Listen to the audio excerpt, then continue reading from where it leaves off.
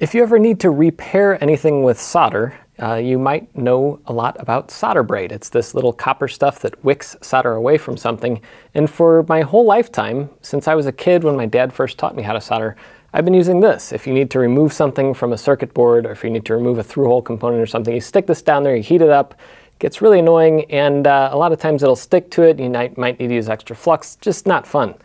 My dad and I are repairing his first computer, a 1979, I think, Apple II, and we had to remove a ton of components, and we're recapping it and taking off tons of caps. Now, this is not something, this video is not something for someone who's like just getting into soldering. If you're just getting into soldering, and yes, it's solder in America, it's not solder. Anyway, if you're just getting into it, you get some solder braid, you get a soldering iron, and you start doing stuff. And you can use leaded solder or lead-free solder, it doesn't matter. Just get started and start experimenting, see how you accidentally break things, and then see how you can fix them afterwards.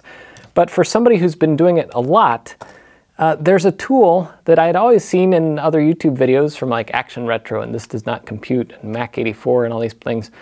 And I saw it and I'm like, there's no way it's that good. There's no way it's that easy to actually desolder things versus wick, which is what I've always used. And they use something like this. The Hakko FR-301, I believe this is. Yes, FR-301. And there's other things like it. This is called a solder sucker or desoldering tool type thing.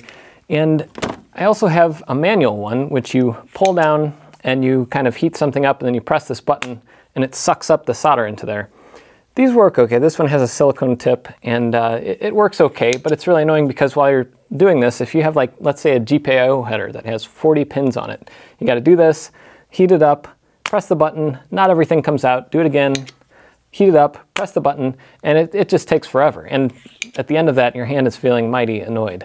And they also make ones with little hand pumps that you pump on the side, but those, it's just not that fun. And so solder braid is what I usually use if I'm only doing a few joints.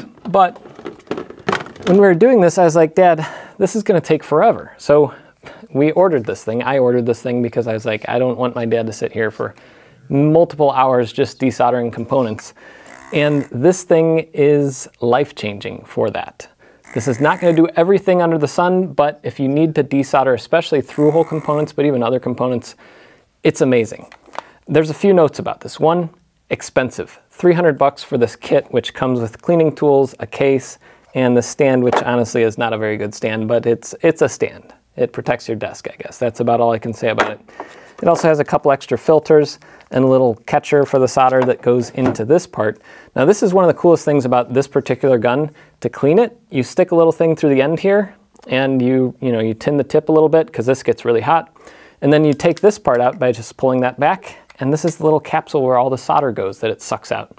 You just pop off the filter thing and then dump it and you're done. It was honestly incredible how easy that was compared to my other desoldering tools.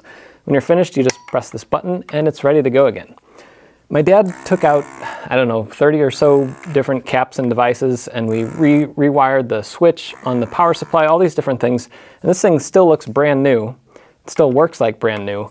And as long as you maintain it by cleaning it, I think that this is gonna last a very long time. Awesome tool. And if you are somebody that does need to desolder a lot of stuff, it is worth it. The right tool for the right job. This is the right tool for desoldering lots and lots of things.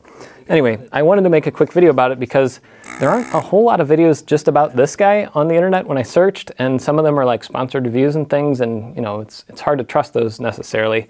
But from somebody who paid their own money for it and needed it in a pinch, this is an awesome tool. And the other benefit of having a desoldering gun is now I have a soldering gun and a desoldering gun. So I am building up a gun collection, but not the same type that most people would associate with gun collectors. Oh, and also, if you ever hear somebody saying it's their moo tool, it's because it makes this sound. All right, that's it for a Level 2 Jeff video. And I'm gonna get back to all the other projects we have going on this week.